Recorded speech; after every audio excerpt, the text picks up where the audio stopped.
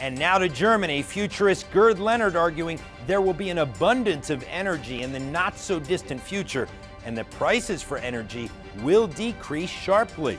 Basically, energy is pretty expensive, and a lot of energy is a lot more expensive. So if you're running a supercomputer that needs the power of 300,000 households, it's just not feasible. I think in the near future we're going to solve a couple of major problems.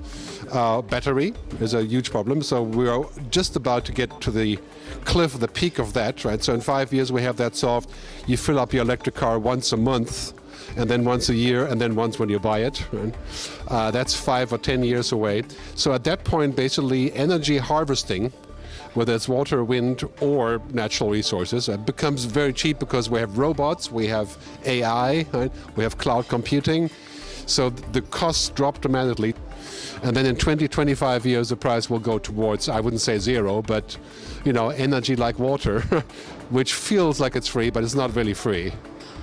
Mr. Leonhard going on to say the future is coming much faster than we think. Machines are exponential, humans are not. And we're never going to be exponential, and I certainly don't want to be exponential. I think what we need to do is we have to say, well, technology is going to be exponential. We use that in a safe and controlled and in a friendly way that we can still understand.